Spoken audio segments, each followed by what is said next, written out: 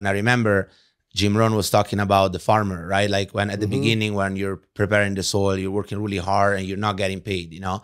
And then you're planting the seeds and you work really hard and you're not getting paid, and people like want to just walk away because they don't see any result at all. And that was exactly talking to me, you know, because I was like preparing the soil. I'm like, hey, I'm just preparing the soil. I'm just planting the seeds and I'm just going to keep watering, you know? And then like Jim Rohn said, you know, like the storm is going to come, it's going to take some seeds, and then someone is going to grow on the wrong ground. And then eventually someone is going to grow, but then it's going to be taken away, you know, like, and I just remember that. I'm like, I just know that if I'm a farmer, right? I prepare the soil, I plant the seeds and I water them every day, eventually they're going to grow. Yeah.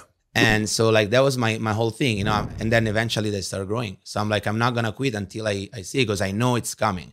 And I listened to a lot of stories on network marketing, people that done similar things, and they all have similar story with a very hard beginning and then eventually start picking up. So I just knew what was at the other side of the fear and the negativity and all that stuff. If you like this video and you'd like to see more, please make sure that you subscribe to this channel. We post new content every single day. If you're into network marketing, entrepreneurship, or personal development, this is the channel for you.